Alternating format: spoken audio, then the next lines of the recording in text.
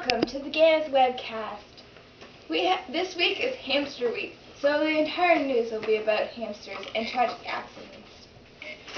Sammy, what's our first story? The latest Ghanith news. A very sad and unfortunate event occurred yesterday at 9:70 p.m.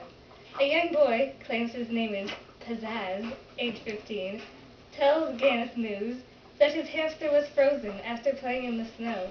Pizzazz then put his hamster in the microwave. Then, watching a movie, Pizzazz got distracted and left it in too long. The hamster blew up silently. Our next story is now being called the Hamster Disaster of 2008.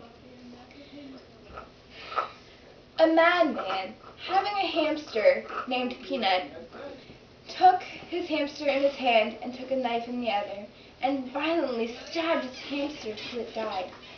There was no video of this event, but a person, being a fan of the Ghanith News, dropped off the hamster in question. This is all that's left of the hamster. The funeral will take place February 4th, 2008. Can I not say something?